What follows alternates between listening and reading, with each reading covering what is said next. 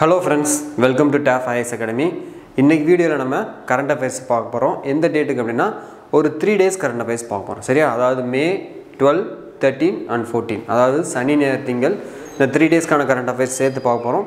So நேத்து வந்து கொஞ்சம் வர்க் இருந்ததனால நம்மளால and some technical issue இருந்ததனால நம்மளால வந்து டேக் எடுக்க முடியல. சோ அதனால நேத்து current affairsம் அதுக்கு முந்தின நாள் 2 day current affairs சேர்த்து நம்ம என்ன பண்ண போறோம்னா இன்னைக்கு வந்து கம்ப்ளீட் பண்ணிடலாம். சரியா? சோ முக்கியமான current affairs exam point of view ல மட்டும் தான் உங்களுக்கு நான் இங்க எடுத்துட்டு வந்திருக்கேன். அத மட்டும் ஃபோக்கஸா பாருங்க. சரியா? Okay right. சோ எப்பவுமே நம்ம என்ன பண்ணுவோம் கிளாஸ்க்குள்ள போறதுக்கு முன்னாடி ஒரு திருக்குறள் பாப்போம். இப்போ எந்த அதிகாரம் போயிட்டு இருக்கு அப்படினா வலி எறிதல் அப்படிங்கிற அதிகாரம் போயிட்டு இருக்கு. அத இரண்டாவது குறள் நீங்க பார்க்க போறோம். சரியா?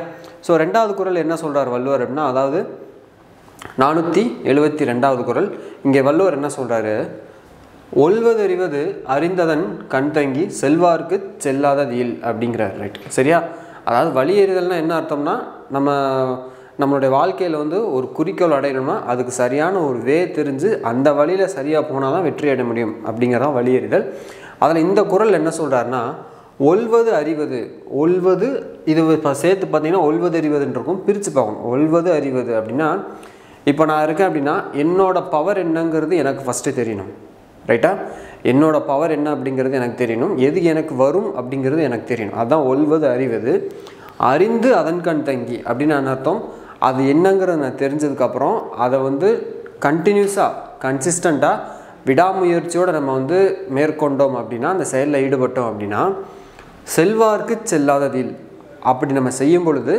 செய்ய முடியாத காரியம் அப்படினு ஒண்ணுமே கிடையாது அப்படிங்கறார் வள்ளுவர் ரைட்டா அதாவது நம்மளுடைய ப்ளஸ் மைனஸ் என்னன்னு தெரிஞ்சிக்கிட்டு நம்மளுடைய ப்ளஸ்ங்கற விஷயத்துல நம்ம வந்து கன்சிஸ்டன்ட்டா அதுக்கு வொர்க் அவுட் பண்ணோம் அப்படினா எந்த ஒரு விஷயமே என்னதான் ஈஸியானதா ரொம்ப கஷ்டப்படுறதே கிடையாது அப்படிங்கறார் ரைட்டா அதாவது நமக்கு தெரியாத விஷயத்தை செய்யறது போல தெரிஞ்ச விஷயத்தை நல்லா திரும்ப செஞ்சு அதுல வந்து நம்ம ஃபெமிலியர் ஆறதா ரொம்ப ஒரு பெட்டரான ரீசன் ரைட் அப்ப மத்த விஷயத்தை கத்துக்க வேண்டாமா அப்படிங்கட்ட அப்படி கிடையாது முதல்ல இத செஞ்சுட்டு அதுக்கு அப்புறம் மற்ற வந்து கத்துக்கிட்டு நம்மள தயார்படுத்திட்டு என்ன பண்ணனும் அந்த செயல்ல இறங்கணும் தெரியாம என்ன பண்ண கூடாது எக்காரணம் கொண்டும் எந்த சூழ்நிலையிலும் தெரியாத ஒரு செயல்லையோ தெரியாத ஒரு விஷயத்துல என்ன பண்ண கூடாதுனா ஈடுபட கூடாது அத பத்தின முழு விவரங்கள் தெரிஞ்சு அதுல வந்து கண்டினியூஸா கன்சிஸ்டன்ட்டா நம்ம வொர்க் அவுட் பண்ணோம் அப்படினா என்ன பண்ணலாம் வாழ்க்கையில ஜெயிக்கலாம் அப்படிங்கறத இந்த ஒரு குறள் இன்னொரு தடவை பாத்துறோம் ஒல்வது அறிவது அறிந்ததன் கண்டி செல்வார்க்கு செல்லாததில் அப்படிங்கறத இன்னைக்கு வழி எறிதல் அதிகாரத்துல இரண்டாவது குறள் சரியா ரைட் நம்ம டைரக்ட்டா கிளாஸ்க்குள்ள போயிரோம் சோ நம்ம மே 12ஆம் தேதி பாத்தீங்கன்னா ஒரு முக்கியமான தினம் வந்து நம்ம செலிப்ரேட் பண்ணோம் மே 12ஆம் தேதி மே 12th அன்னைக்கு என்ன அப்படினா இன்டர்நேஷனல் நர்சஸ் டே அப்படிங்கற ஒரு டேவை அதாவது செவிலியர்கள் தினம் சொல்லியா சர்வதேச செவிலியர்கள் தினம் இன்டர்நேஷனல் நர்சஸ் டே அப்படி நம்ம அந்த ஒரு டே செலிப்ரேட் பண்ணோம் முதல்ல இதுக்கு என்ன தீம் சொல்லிருக்காங்க அப்படிங்கறத பாத்துறோம் our nurse our future the economic power of care அப்படிங்கறத இந்த இயர்க்கான தீம் ரைட்டா சோ இதுதான் வந்து இந்த இயர்க்கான தீம் ரொம்ப முக்கியம் நோட் பண்ணிக்கோங்க இந்த இன்டர்நேஷனல் நர்சஸ் டே அப்படிங்கறம்போது இத வந்து நம்ம பார்த்தோம்னா எதுக்காக இந்த டேல செலிப்ரேட் பண்ணோம்னா ஃப்ளாரன்ஸ் நைட்டிங்கேல் அப்படிங்கறவங்க வந்து ஒரு லேடி சோ அவங்களோட பர்த்டே தான் என்ன பண்ணோம்னா இந்த ஒரு டேவா நம்ம செலிப்ரேட் பண்றோம் அது மட்டும் இல்லாம இந்த ஃப்ளாரன்ஸ் நைட்டிங்கேல் அப்படிங்கறவங்க வந்து அந்த காலத்துல வந்து பாத்தீங்கன்னா நிறைய வார் நடக்கும் ஒரு நாட்டுக்கும் இன்னொரு கண்ட்ரிக்கும் பாத்தீங்கன்னா நிறைய வார் நடக்கும் அப்படி அந்த வார்ல வந்து பாதிக்கப்பட்ட மக்களுக்கு வந்து இவங்க அந்த மருத்துவ உதவிகள் மெடிக்கல் ஹெல்ப் பண்ணதனால சோ எப்படி நம்ம மதர் தெரேசான்னு சொல்றோம் அதே மாதிரி தான் சரியா சோ இவங்களும் இன்னும் சொல்ல போனா கிட்டத்தட்ட ஒரு மதர் தெரேசா மாதிரி தான் சோ அந்த மாதிரி வந்து போர்ல பாதிக்கப்பட்ட மக்களுக்கு வந்து நிறைய வந்து மருத்துவ உதவிகள் செஞ்சதனால அவங்கள வந்து ஹானரிங் பண்ணனும் அப்படிங்கிறதுக்கு என்ன பண்றோம் மே 12th அன்னைக்கு என்ன பண்றோம் அவங்களோட பர்த்டே வன அன்னைக்கே வந்து இன்டர்நேஷனல் நர்சஸ் டே அப்படிங்கறத நம்ம செலிப்ரேட் பண்றோம் ரைட்டா சோ இதுதான் வந்து இந்த டே செலிப்ரேட் பண்றதுக்கான முக்கியமான காரணம் எதுக்கு என்ன காரணம் அந்த ஃப்ளாரன்ஸ் நைட்டிங்கேல் அவங்களோட பர்த்டே தான் வந்து பாத்தீங்கன்னா இந்த மே 12 அன்னைக்கு தான் நம்ம இந்த டே வந்து செலிப்ரேட் பண்றோம் ரைட்டா சோ இந்த இயர்க்கான தீம் பொறுத்த வரைக்கும் பாத்தீங்கன்னா awareness our future the economic power of care அப்படிங்கறத இந்த இயர்க்கான தீம் சரியா ரொம்ப சிம்பிள் டே அவரோட தீம் என்ன மட்டும் தெரிஞ்சுக்கிட்டா போதும் அண்ட் யாரோட பர்த்டே ஃப்ளாரன்ஸ் நைட்டிங்கேலோட பர்த்டே ரைட்டா ஓகே ரைட் அடுத்து வந்து பாத்தீங்கன்னா mother's day world mother's day அதாவது நம்ம ஒரு ஃபெமிலியரான ஒரு பழைய சாங் கூட பாட்டு இருக்கு தாயிற் சிறந்த கோவிலும் இல்லை அப்படினு சொல்வாங்க தாயிற் சிறந்த கோவிலும் இல்லை தந்தை சொல்மிக்க மந்திரம் இல்லை அப்படினு சொல்வாங்க அப்படிப்பட்ட ஒரு கடவுளுக்கு நிகரானவங்க தான் யார் அப்படினா இந்த தாய் சோ அவங்கள வந்து நம்ம என்ன பண்ணனும் அப்படினா நல்லபடியாக பார்த்துக்கணும் சரியா. ஸோ அப்படி பார்த்துக்கிறதுக்காக எவ்ரி இயர் என்ன பண்ணுறாங்க, மே மந்த்து செகண்ட் சண்டே, அதாவது இந்த இயர் வந்து மே 12ஆம் வந்து வந்திருக்கு. பட் ஆனால் வந்து எப்போ செலிப்ரேட் பண்ணுவோம் அப்படின்னா மே மாதம் 2வது ஞாயிற்றுக்கிழமை செகண்ட் சண்டே தான் என்ன பண்ணுவோம், இந்த உலக mother's day, world mother's day வந்து நம்ம செலிப்ரேட் பண்ணுவோம் ரைட்டா. ஸோ இந்த இயருக்கான தீம் பொறுத்த வரைக்கும் பார்த்தீங்கன்னா செலிப்ரேட்டிங் மதர்ஹுட் எ டைம்லெஸ் பாண்ட் அப்படிங்கிறது தான் இந்த இயருக்கான தீம். செலிப்ரேட்டிங் கண்டிப்பாக வந்து கேட்பாங்க அப்கமிங் எக்ஸாமில், நோட் பண்ணிக்கோங்க. செலிப்ரேட்டிங் மதர்ஹுட் எ டைம்லெஸ் பாண்ட் அப்படிங்கிறது தான் இந்த இயருக்கான theme. Every year May month வரக்கூடிய செகண்ட் சண்டே இந்த டே வந்து நம்ம செலிப்ரேட் பண்ணுறோம். இந்த இயர் வந்து மே 12 அன்னைக்கு வந்துருக்கு ரைட்டா. ஸோ சிம்பிளாக வந்து என்னது, அந்த மதரோட வந்து எதுக்காக மதர்ஸ் டே செலிப்ரேட் பண்ணுறோம், ஸோ எல்லாருமே பார்த்திங்கன்னா மதர்ஸ் மூலமாக தான் பார்த்திங்கன்னா வந்திருப்போம் ரைட்டா. ஸோ அம்மா அப்படிங்கிற மூலமாக தான் வந்து இந்த உலகத்தில் எல்லாருமே வந்திருப்போம். அப்படி வந்து அவங்க வரும்போது அந்த ப்ரெக்னென்சி டைமில் அவங்க அனுபவிக்கக்கூடிய வலிகள் அதெல்லாம் பொறுத்துட்டு தான் என்ன பண்ணுறாங்க, ஒரு குழந்தையவே பெற்றெடுத்து கொடுக்குறாங்க சரியா. அது மட்டும் இல்லை, மற்றபடி வாழ்க்கையில் வந்து பல இன்னல்கள், பல சங்கடங்கள், பல வலிகளை அனுபவித்து என்ன பண்ணுறாங்கன்னா இந்த மதர்ஸ் வந்து இருக்கிறாங்க ரைட்டா. அப்படிப்பட்ட அந்த மதருக்கு பார்த்திங்கன்னா அவங்கள வந்து நம்ம பெருமைப்படுத்தணும், ஹானரிங் பண்ணணும், அவங்கள மறக்கக்கூடாது அப்படிங்கிறதுக்காக தான் அந்த தாயை போற்றும் வகையில் என்ன பண்ணுறோம், மே 12 அன்னைக்கு, அதாவது செகண்ட் சண்டே, மே மந்தில் வரக்கூடிய செகண்ட் சண்டே வந்து இந்த டேவை அப்சர்வ் பண்ணுறோம் ரைட்டா. சிம்பிளாக தெரிஞ்சுட்டா போதும்.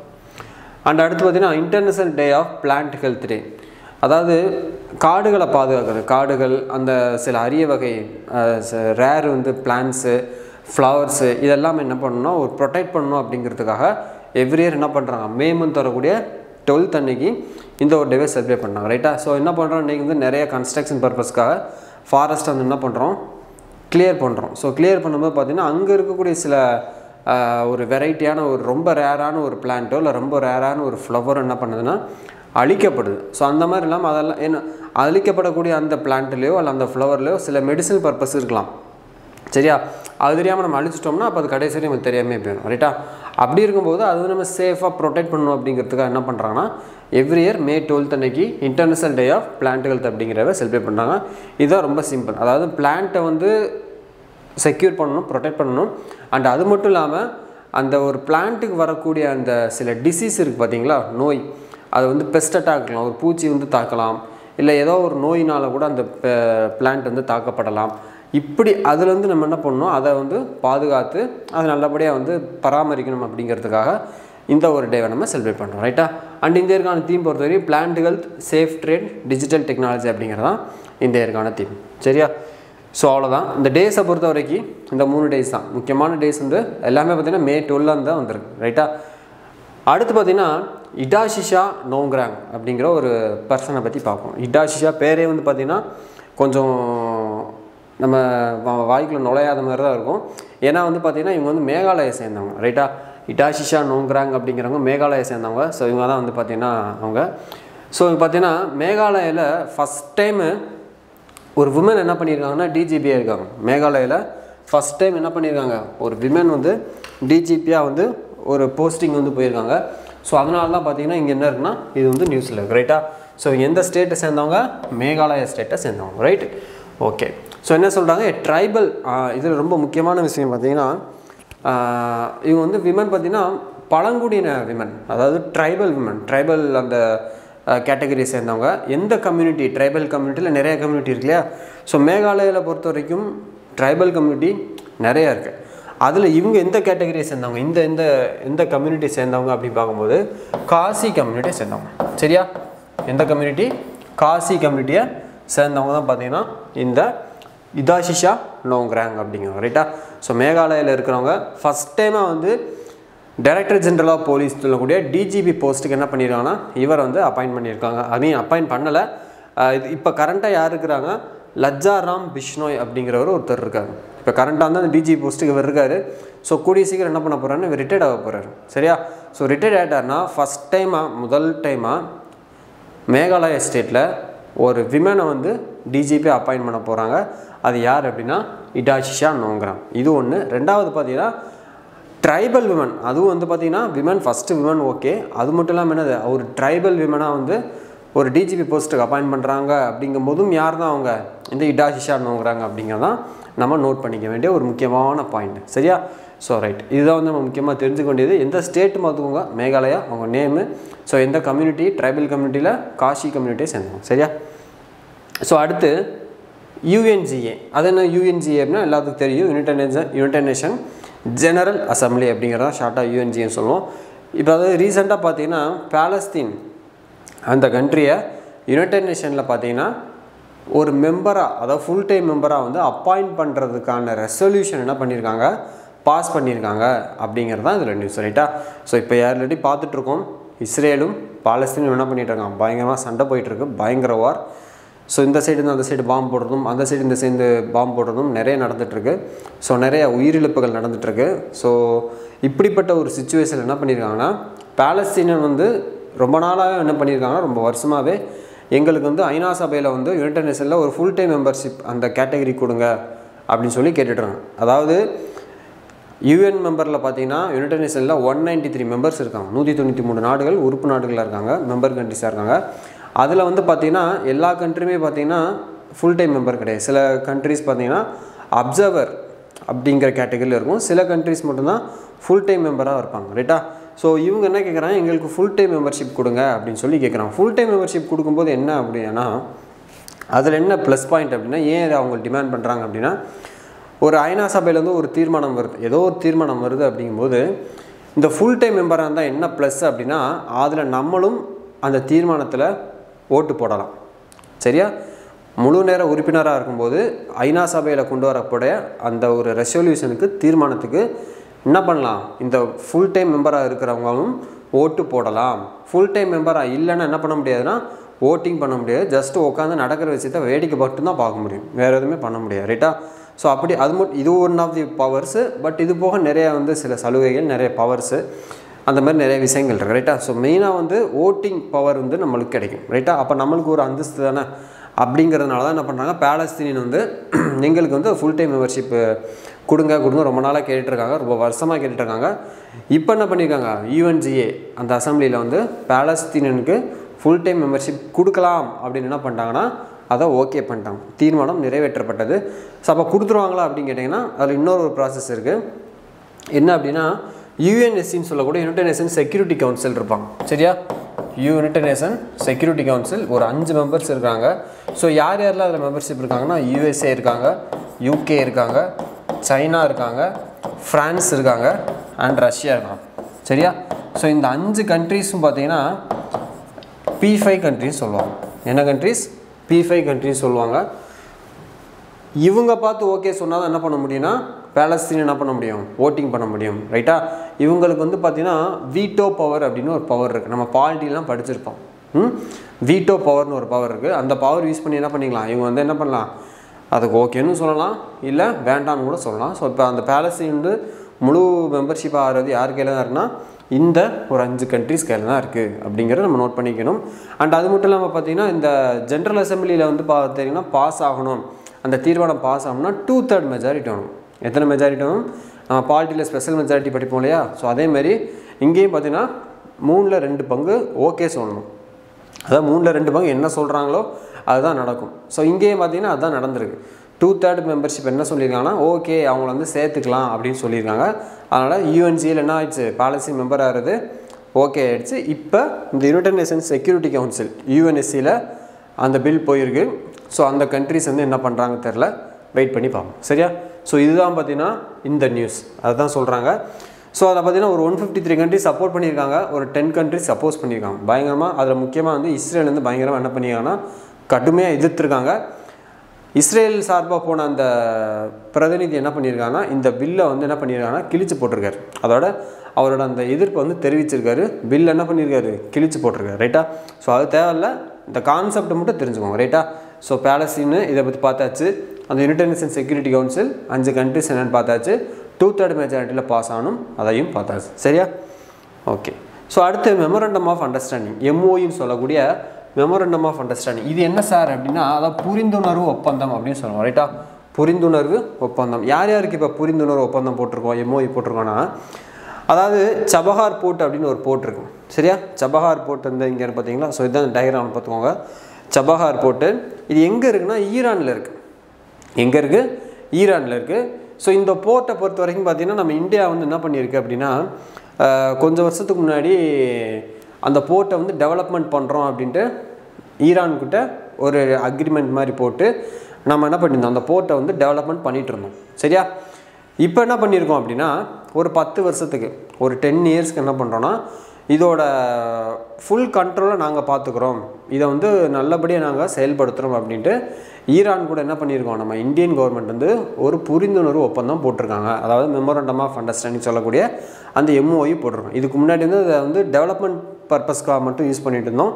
பட் இப்போ என்ன பண்ணுறோம் அப்படின்னா அதை வந்து ஃபுல் டைமாக வந்து ஃபார் இட்ஸ் ஆப்ரேஷன் அதை செயல்படுத்துறதுக்கு நாங்கள் என்ன பண்ணுறோன்னா இந்தியா வந்து நாங்கள் பண்ணிக்கிறோம் அப்படின்ட்டு ஈரான் கிட்ட கேட்டிருக்காங்க. ஸோ அவங்களும் என்ன பண்ணியிருக்காங்க, ஓகே அப்படின்னு சொல்லிட்டு 2 பேர்த்துக்குள்ளேயும் ஒரு MOU சைன் பண்ணியிருக்காங்க ரைட்டா. ஸோ இதுதான் பார்த்தீங்கன்னா நியூஸில் இருக்குது. யார் யாருக்கு ஃபஸ்ட்டு சைன் பண்ணியிருக்காங்க அப்படிங்கிறத நோட் பண்ணிக்கணும். இந்தியா போர்ட்ஸ் குளோபல் லிமிடெட் அவங்களுக்கும் India ports global limited and board and maritime organisation of Iran இந்த 2 பேர் சேர்ந்து என்ன பண்ணியிருக்காங்கன்னா சைன் பண்ணியிருக்காங்க. சிம்பிளாக கரெக்டாக சொல்லணும் அப்படின்னா நம்ம பர்டிகுலராக தெரிஞ்சுக்க வேண்டியது இந்தியா ஈரான் சரியா. இந்த 2 கண்ட்ரிக்கு தான் சைன் ஆகிருக்கு.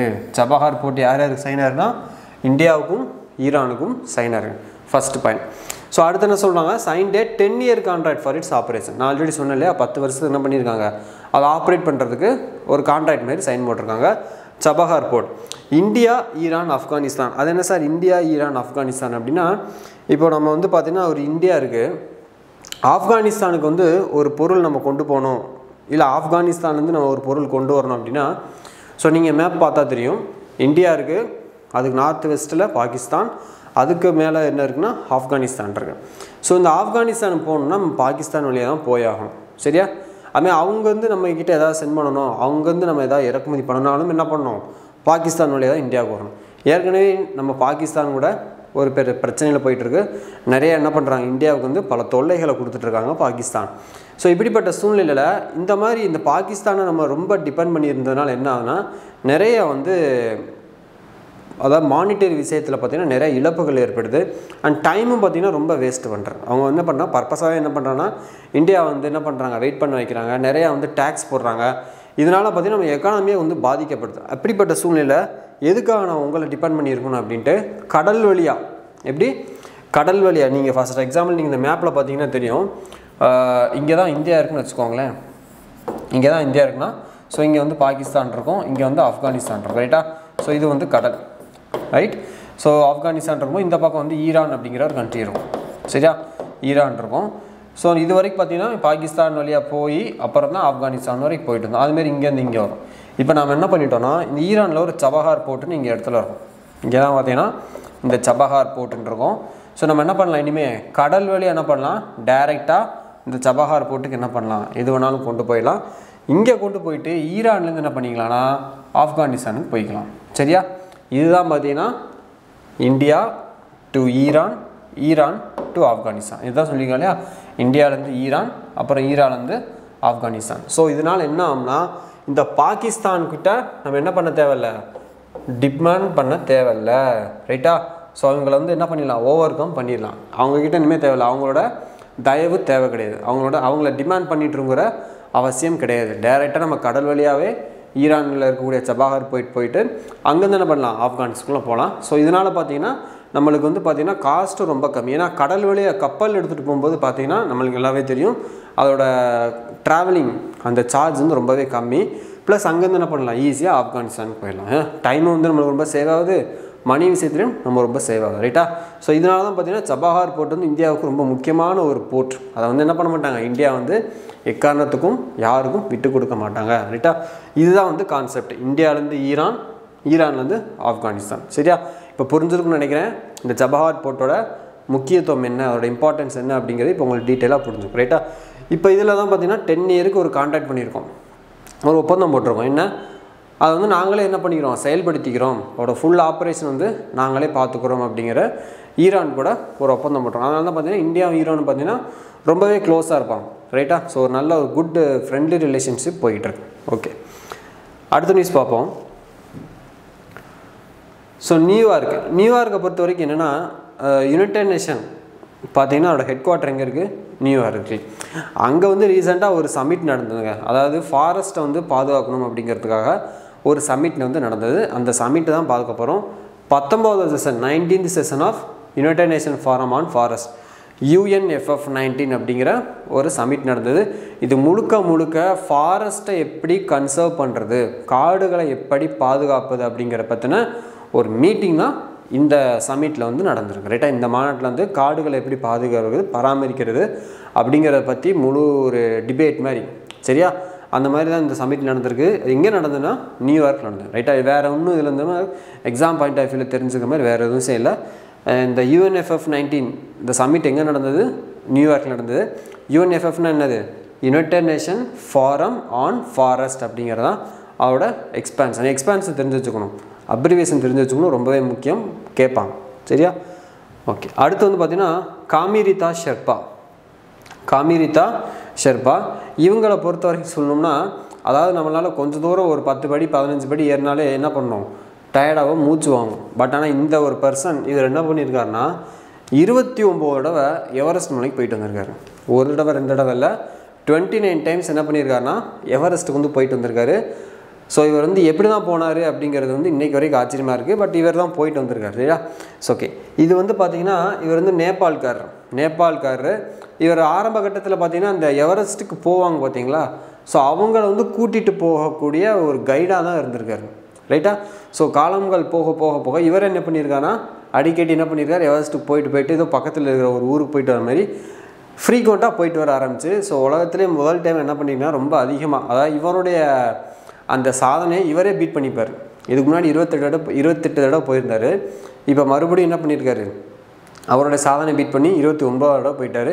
அடுத்த தடவை போகும்போது மறுபடியும் இந்த இதை அவரே பீட் பண்ணுவார். இப்படி எவரெஸ்ட்டை வந்து 29 டைம்ஸ் என்ன பண்ணியிருக்காருன்னா ஏறியிருக்கார் அப்படிங்கிற நியூஸ் தான் நம்ம பார்க்குறோம். அவரோட நேம் மட்டும் தெரிஞ்சுக்கோங்க. காமிரிதா ஷெர்பா அப்படிங்கிறவர் எந்த கண்ட்ரினா நேபாள் கண்ட்ரி சேர்ந்தவர், ரைட்டா?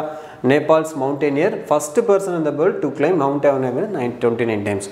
முதல் மனிதன் உலகத்திலே முதல் தடவை ஒரு மனுஷன் 29 தடவை, அதாவது எவரெஸ்ட்னா ஒரு தடவை ஏறிட்டு போயிட்டு வரதே பெரிய விஷயம். இவர் ஒரு தடவை 2 தடவை 29 டைம்ஸ் என்ன பண்ணியிருக்காரு, எவரெஸ்ட் வந்து போயிட்டு இருந்திருக்காரு.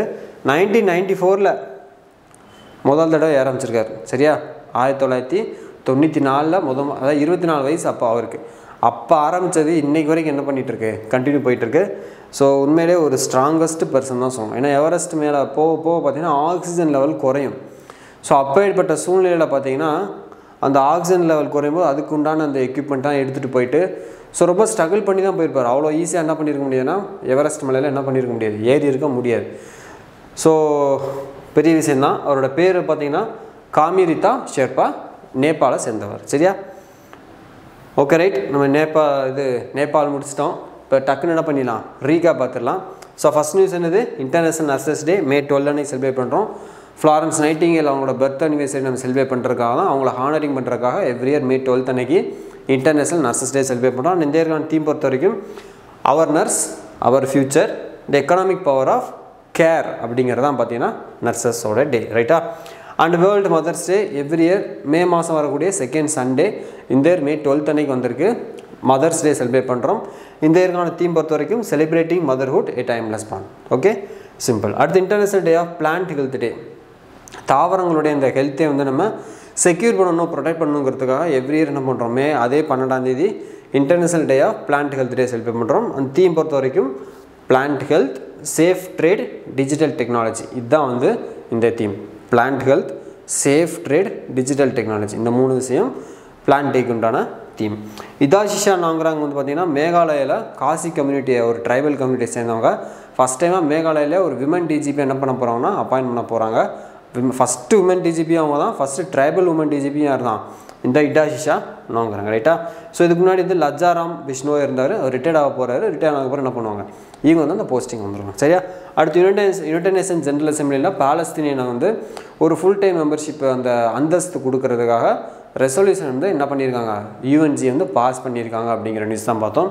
இதில் 153 கண்ட்ரிஸ் சப்போர்ட் பண்ணியிருக்காங்க, 10 கண்ட்ரிஸை வந்து அகெயின்ஸ்டாக ஓட்டு போட்டிருக்காங்க.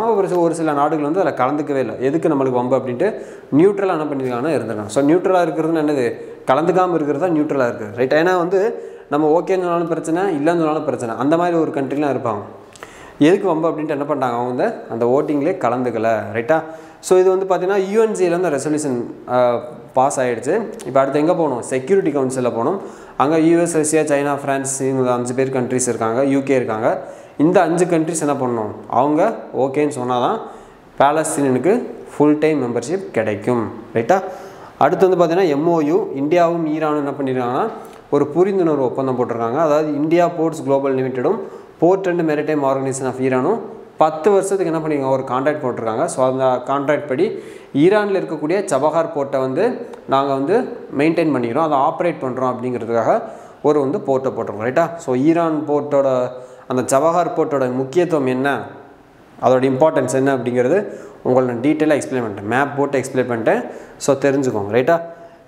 India, Iran, Afghanistan. ஸோ இந்தியாவிலேருந்து ஈரான் கடல் வழியாக போய் ஈரான்லேருந்து நம்ம ஆப்கானிஸ்தான் போகிறோம். ஸோ தட் பாகிஸ்தானை வந்து நம்ம சார்ந்து இருக்கணுங்கிற அவசியம் இல்லாமல் போயிடுச்சு. ரைட்டா? பாகிஸ்தானை நம்ம டிபெண்ட் பண்ணி இருக்கணுங்கிற அந்த தேவையே இல்லாமல் போயிடுச்சு.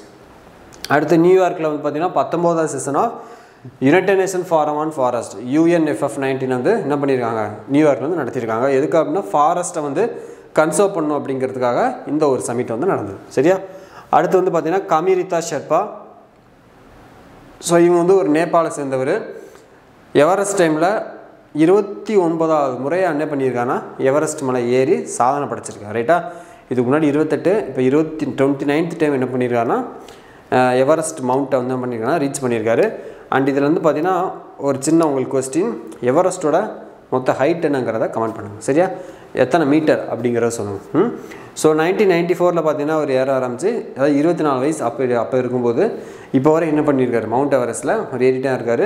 ஸோ ரொம்ப ஒரு சாதனை பண்ணுற விஷயம் தான். உலகத்திலே ஃபஸ்ட்டு பர்சன் இதுவரை யார் அந்த மாதிரி ஏறி இருக்காங்க. அதாவது முதல் முறையாக எவரெஸ்ட்டுக்கு ஏறினவங்க அந்த மாதிரிலாம் நிறையா இருக்காங்க.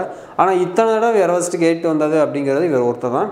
இத்தனை முறை இது வரைக்கும் யாருமே என்ன பண்ணதில்லை, எவரெஸ்ட்டுக்கு வந்து போனது கிடையாது அப்படிங்கிறத நம்ம நோட் பண்ணிக்கலாம். சரியா? ஓகே. ஸோ இன்றைக்கான கரண்ட் அஃபேர்ஸ் வந்து அவ்வளோதான். ஸோ கண்டிப்பாக வந்து உங்களுக்கு இந்த வீடியோ பிடிச்சிருக்குன்னு நினைக்கிறேன். பிடிச்சதுன்னா லைக் பண்ணி சப்போர்ட் பண்ணுங்கள். இந்த வீடியோ வந்து உங்கள் ஃப்ரெண்ட்ஸோட ஷேர் பண்ணுங்கள். அண்ட் உங்களுக்கு ஏதாவது டவுட்ஸ் அண்ட் கிளாரிஃபிகேஷன் இருந்ததுன்னா உங்களோட வேல்யூபிள் கமெண்ட்ஸை கமெண்ட் செக்ஷனில் சொல்லுங்கள். டெய்லி நம்ம டெலகிராம் சேனலில் வந்து பார்த்திங்கன்னா bilingual current affairs spot test போயிட்டுருக்கு. அதை வந்து அட்டன் பண்ணுங்கள். டெலகிராம் ஆப்பில் வந்து பார்த்திங்கன்னா நம்ம Taf Ias சேனல் வரும். அதை சர்ச் பண்ணி நீங்கள் என்ன பண்ணிக்கலாம், ஜாயின் பண்ணிக்கலாம். இன்னும் ஜாயின் பண்ணலன்னா ஜாயின் பண்ணிக்கலாம். அதில் உங்களுக்கு எல்லா டீட்டெயில்ஸ் வரும், test batch details, class details, எல்லா அப்டேட்டும் உங்களுக்கு அந்த சேனலில் போஸ்ட் பண்ணுவாங்க. அதை நீங்கள் என்ன பண்ணிக்கலாம், ஃபாலோ பண்ணிக்கலாம். ரைட்டா? ஸோ நாளைக்கு நம்ம நெக்ஸ்ட் டே கரண்ட் அஃபேர்ஸில் பார்க்கலாம். தேங்க்யூ.